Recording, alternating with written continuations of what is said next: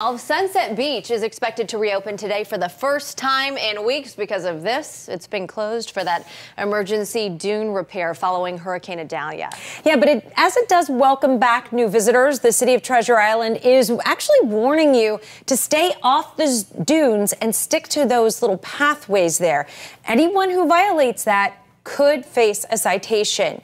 And this week, similar work is going to begin at Indian Rocks Beach. When they start, parts of the beach are going to close, and then it's also going to have an impact on traffic in the area. Now, the two areas that they are targeting are stretched between 23rd Avenue and 28th Avenue, as well as Whitehurst Avenue to Central.